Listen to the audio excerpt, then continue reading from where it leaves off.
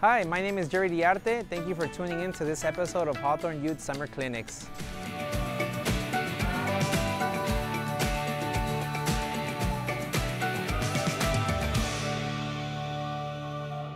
On this episode, we're going to be showing you basic defensive fundamentals that involve closing out, shuffling your feet, and defensive sliding.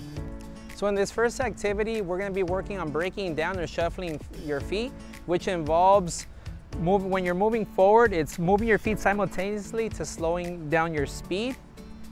The second activity is going to be defensive slide. So that's, again, from the first episode, we're maintaining a nice triple thread stance, and we're bending our knees and being able to slide side to side to stay in front of an opponent.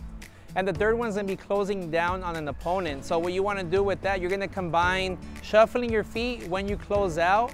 So if you're approaching an opponent who's shooting the basketball, as you're running forward towards them, you are shuffling your feet with your hands up and yelling out shot to obstruct their shot. So to show us here, we have Andy. So what you want to do, start off with your breaking down or shuffling down your feet. The shuffling of your feet is to help you slow down your speed as you're approaching your target. Shuffle, both hands up in the air. Shuffle, good job. And in this next activity, we're going to be working on defensive slides. So you want to start off by having your child spread their feet out, shoulder length apart. Now, if your child feels a little bit more comfortable in widening out their stance, just have them widen out a little bit more. And then have your child sit as if he's sitting on an invisible chair. Keep that back straight, hands out. And what you're going to want to do is going to step and bring the next foot over, keeping that shoulder width apart the whole time. You never want to cross your feet over, because in defense, if you cross your feet, the opponent has you beat at that point. So what you're going to want to do, you can actually have your child point in a direction, and then he's going to take a couple slides to that direction, and then raise your opposite hand by pointing in the opposite direction so that your child can shift the location of the slides. Ready? One slide there. Two. If you want to have them just kind of go back down a little bit more. Good job.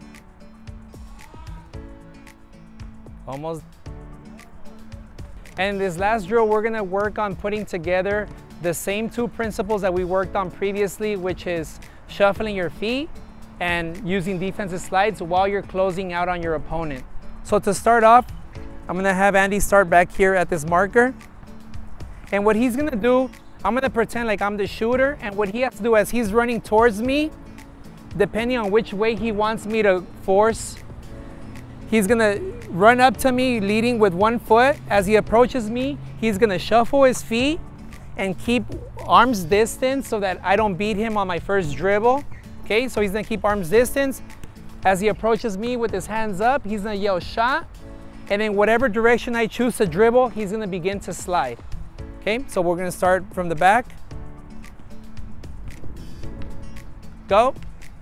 Shot and slide. Good job. Go back.